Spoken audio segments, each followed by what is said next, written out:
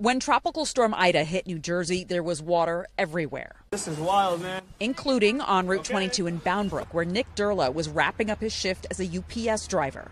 And I started to see carnage, like essentially cars, water up to the doors. I see a woman on top of her car. This was the first woman I seen standing on top of her car, totally waterlogged. Help me, help me, help me. And I'm stuck too. Nick was stuck, but he had a big truck and he knew what he had to do. At this point, the water was rushing down the highway like a river. And her car is like moving, floating. So you pulled her off her moving car? Moving car. She probably, I think she got a foot on the wheel and grabbed the mirror and yanked her in. Nick says the water was up to here on his truck, which means the tire was completely submerged. So all the people he was rescuing had to put 1 foot on the tire, not knowing where it was, and then hang on to this mirror to hoist themselves to the window. Just get them inside, right through this window here. You know, pull them on in.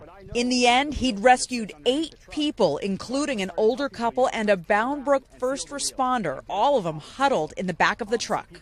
We're broken down. We're pulling people through the windows. Say hello, everybody. Go What's UPS. Up, guys? Go UPS, baby. This 22-year-old, once labeled class clown in high school, tried to put people at ease, make them laugh. But then, a new problem. And then inside the truck where we were standing, water rose up to our ankles. And we said, listen, if we don't get out now, then we're going to be even in worse shape than we were before.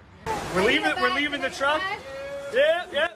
They linked their arms and waded through chest-deep water until they hit dry land and started knocking on doors till they found a stranger to take them in. They gave us warm clothes, put our clothes in the dryer for us, made us food.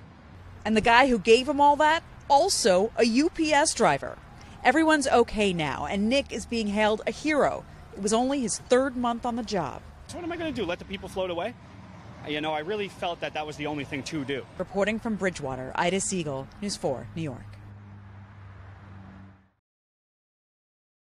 Thanks for watching our YouTube channel. Follow today's top stories and breaking news by downloading the NBC News app.